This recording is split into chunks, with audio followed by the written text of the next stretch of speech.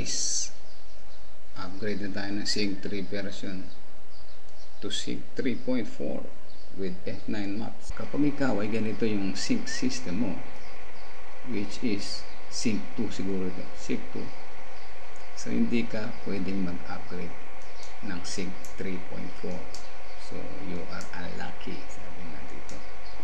Pero kung ganito naman sa kaliwa, yung sync system, ibig sabihin Sync 3 yan, pwede kang mag-upgrade.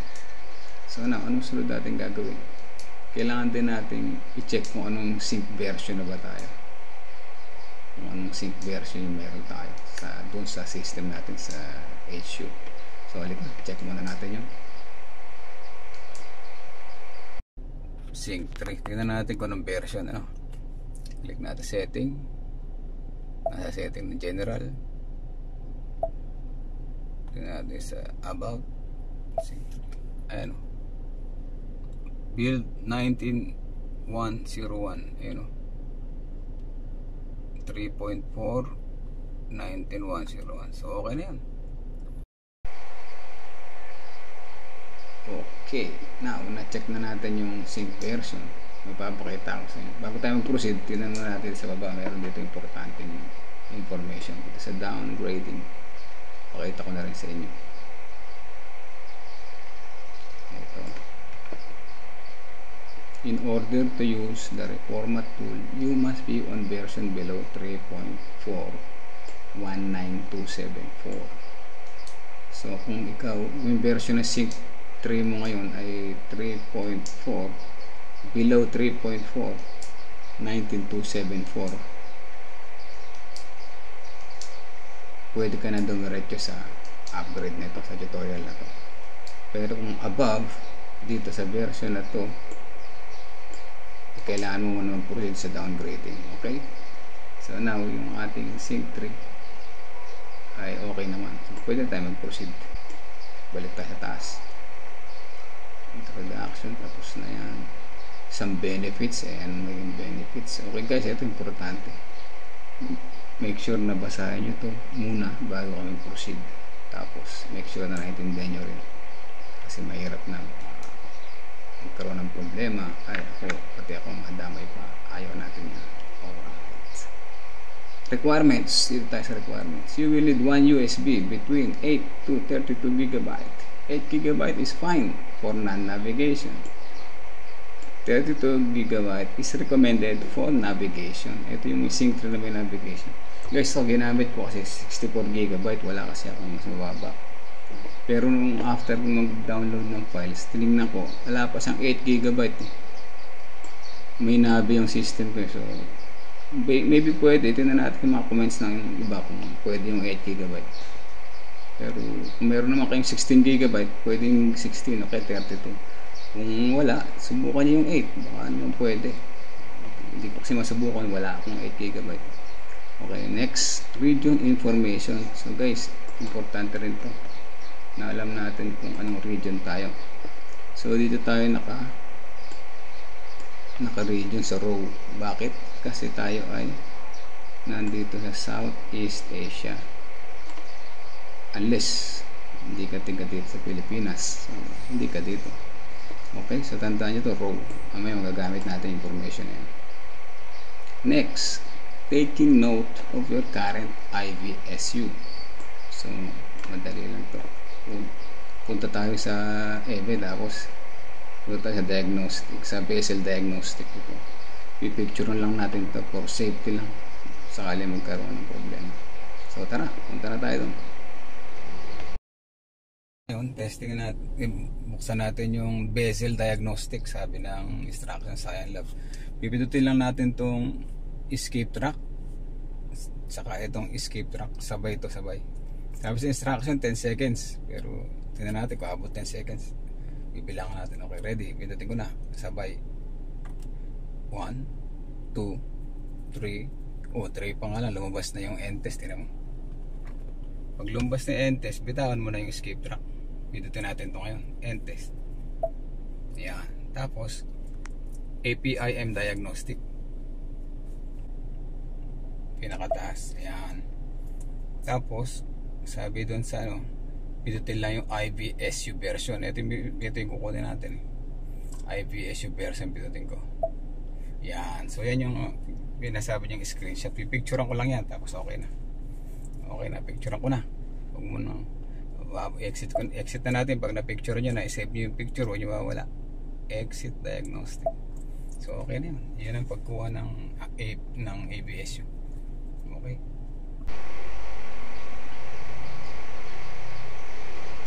Okay guys, tapos na tayong mag-take note ng current IVSU. So make sure na i-save nyo yan somewhere na hindi mawala, baka kailangan niya in the future.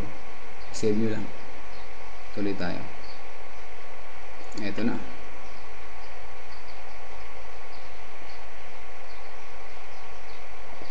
Once you have inserted the USB, you will have forced your sync unit to factory mode. It will no longer boot normally until you complete this process. Okay, once you started the process guys, wala na nakatrasan ito, kailangan tapusin nyo.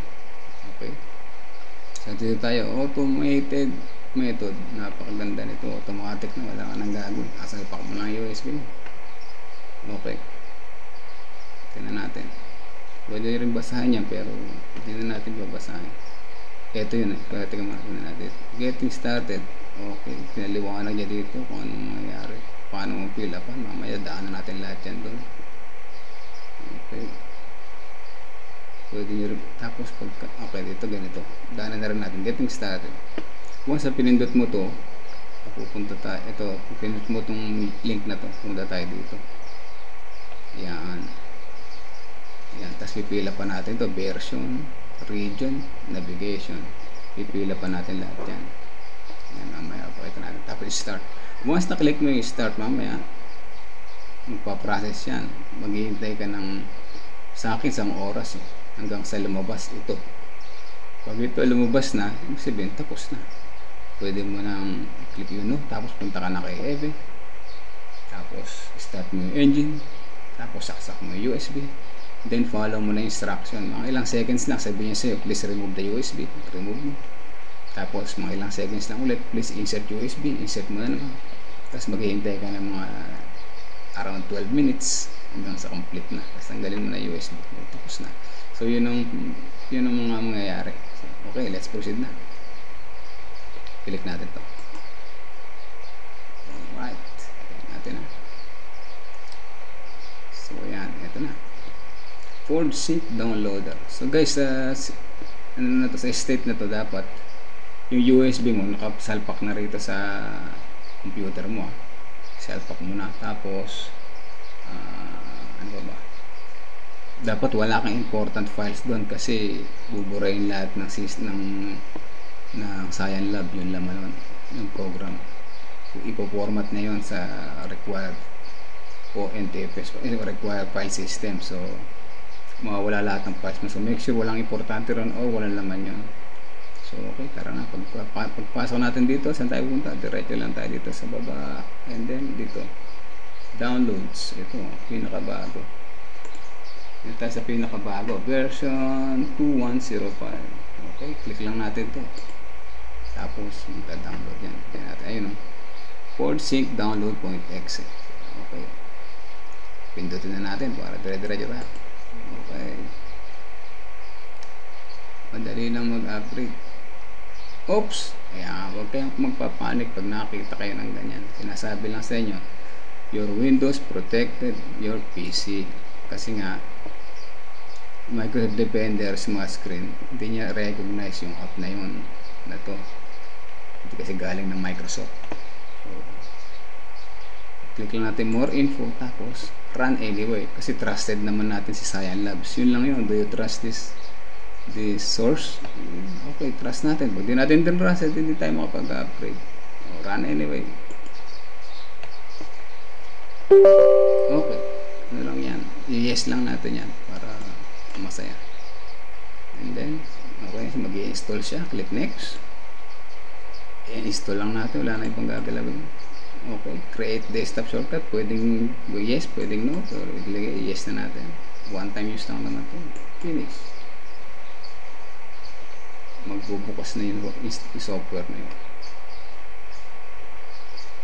Magbubukas na siya. Hintayin natin.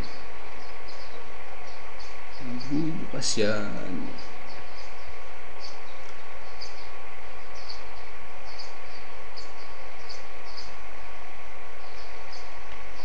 Tagal.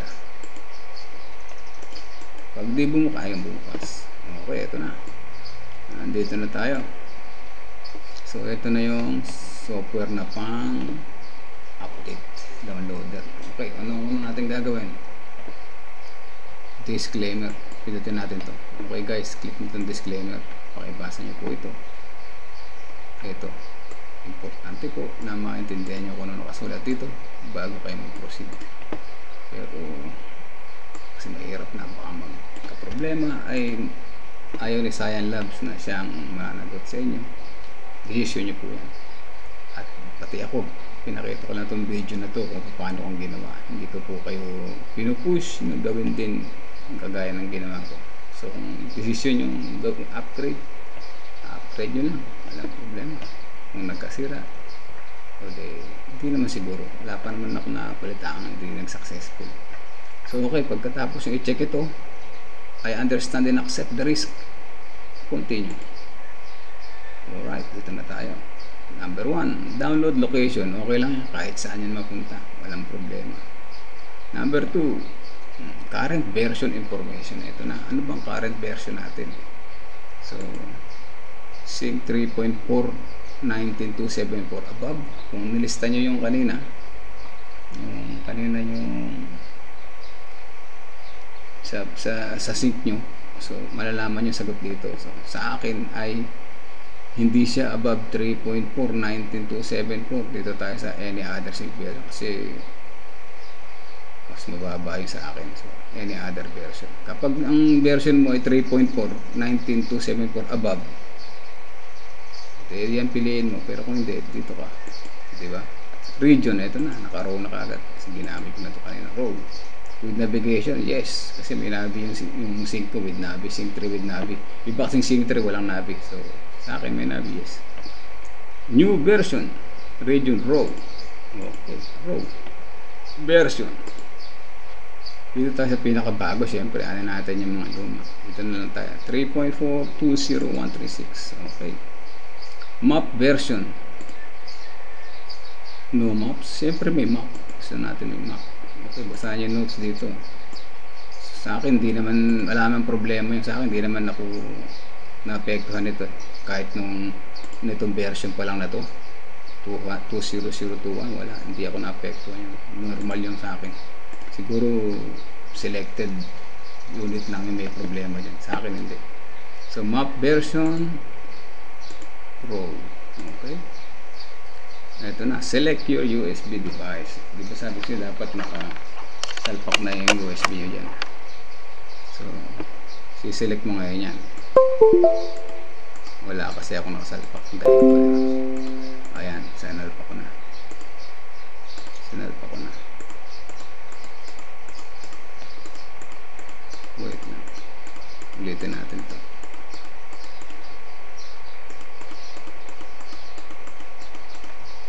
Reload device. Yan. Ito na. So, SanDisk Ultra. Ito yung USB ko. Tapos, okay na. I-start na. Para dire-diretso ka na. Go. Ayaw. Okay. Warning. All data on the selected drive will be lost. So, okay. Wala naman ako importante files dyan. Go. Ayan. So, okay. So guys, ito yung sinasabi ko, medyo matagal to. Sa akin, may isang oras to. So, ang gagawin natin dito ay ipa-pass forward ko na lang at hindi kayo maghintay ng matagal. Alright guys. Okay, natapos din. Process complete. The download and copy of the files is now complete. Simply eject this USB from your computer and insert it in your car. Make sure the engine is running. Okay, so let's do. Punta na tayo kay Eve at start na natin yung upload. Would you like further information? No. Okay, close na natin to. Let's do it.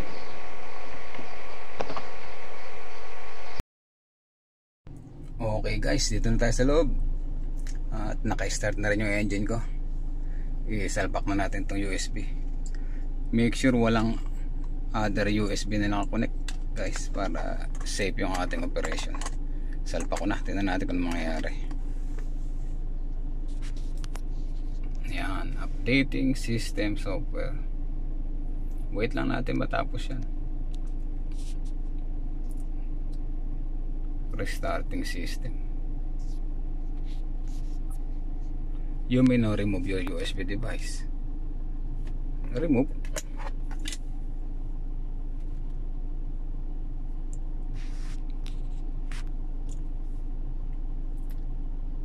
Starting update.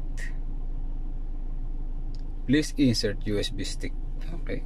Insert ulit natin. Yan. Repartitioning EMC. Please remove USB. Update successful tayo guys. Alright. Remove USB na ako. Tingnan natin kung anong sunod na pangyayari.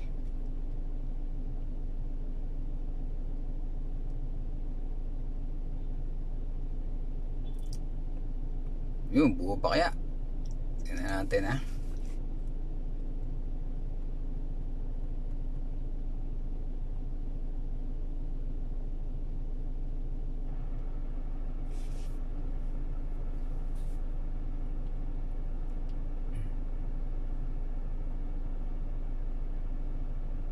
Yung buo pa. Do you want to turn on the following features? Tingnan natin. Okay. Okay na siya. Okay. Tingnan natin kung anong version na. Setting. General. Diba? So ayan o. Sync3 software version 3.4 build 20136. So ibig sabihin successful yung ating upgrade update. Okay guys.